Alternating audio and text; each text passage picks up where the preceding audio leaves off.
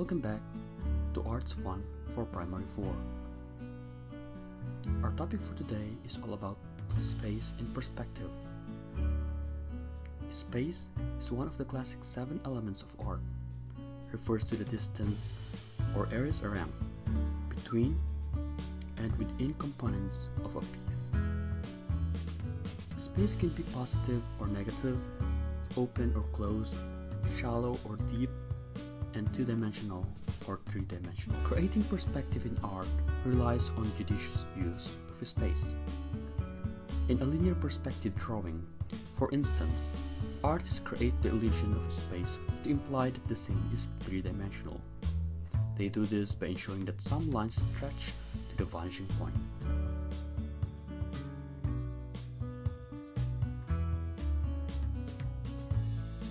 The simplest and easiest way to understand space in perspective is by using foreground, middle ground, and background. Look at this picture. The foreground is the space closest to the viewer at the bottom of the artwork, while middle ground is the space between the foreground and the background. Background is the space farthest from the viewer at the top of the artwork.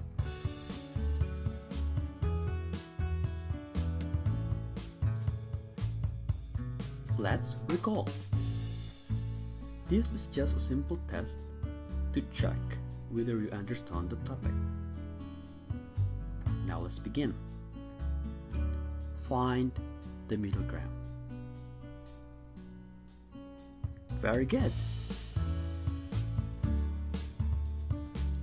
Locate foreground.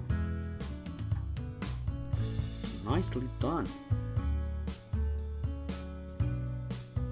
Find the background. Perfect. Now that you understand the topic, let's proceed to your activity. Your task for today is to create an artwork showing space, distance, and perspective. Imagine you were having your vacation on a beach and you were playing sandcastle and doing other fun stuff. Create a sketch showing space, distance, and perspective in this theme. Starting with your background, then draw your middle ground and foreground. Always remember to put more details in your foreground.